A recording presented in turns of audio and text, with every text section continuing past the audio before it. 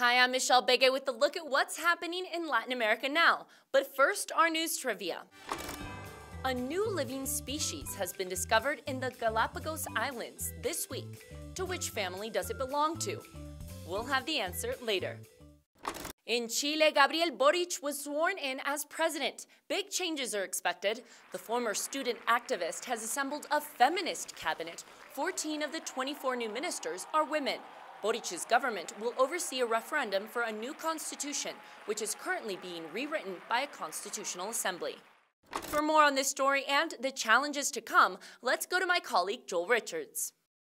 This is a new era for Chile, a reshaping of the country's politics of the last 3 decades. Gabriel Boric is Chile's youngest ever president, and he heads a generational shift in the country's leadership. Many of those now in government were born in a country that had transitioned to democracy after General Pinochet's rule.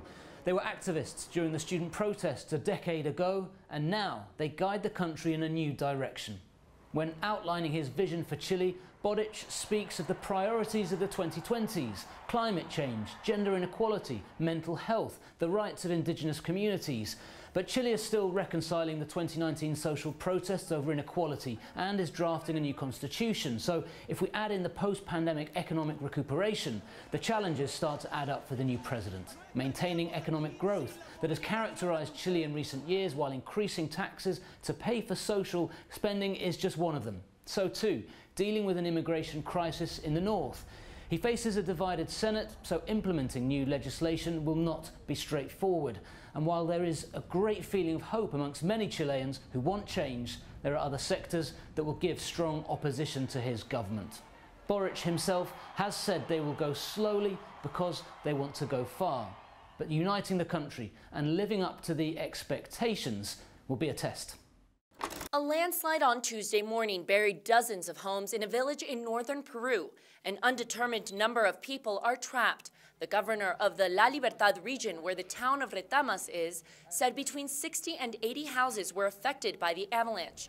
Rescuers and local volunteers are working to remove the debris and locate possible survivors. And Colombia held its congressional elections last weekend. This set the tone for the upcoming presidential elections. The results prove the country is divided, as no party coalition was able to win a majority in Congress. The only winner seemed to be left-winged former Bogotá Mayor Gustavo Petro. He won his party coalition primaries with more votes than any other candidate did with their political parties. This may reveal a new trend for the traditionally conservative Colombia.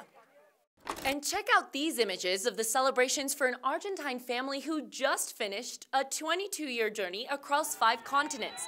The couple, Herman and Candelaria, began the journey in 2000 in a 1928 jalopy.